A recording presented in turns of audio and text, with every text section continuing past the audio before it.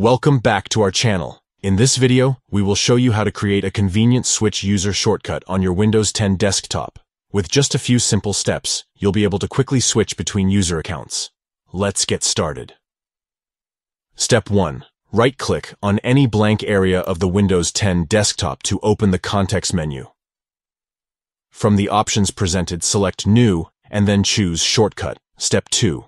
In the Create Shortcut wizard, you'll be prompted to enter the location of the shortcut.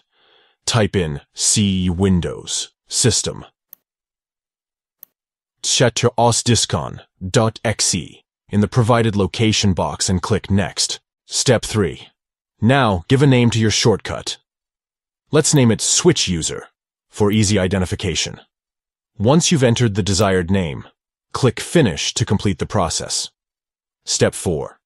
With that, the Create Shortcut wizard will close and you'll find a new Switch User shortcut right on your Windows 10 desktop. Step 5. To switch users, simply double-click on the Switch User shortcut. Windows 10 will promptly display the sign-in screen, allowing you to select your desired user account. And there you have it.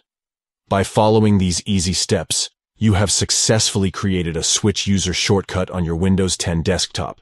This will save you time and effort, providing a convenient way to switch between user accounts. We hope you found this tutorial helpful. If you enjoyed this video, please give it a thumbs up and consider subscribing to our channel for more useful Windows 10 tips and tricks. Thank you for watching, and we'll see you in the next video.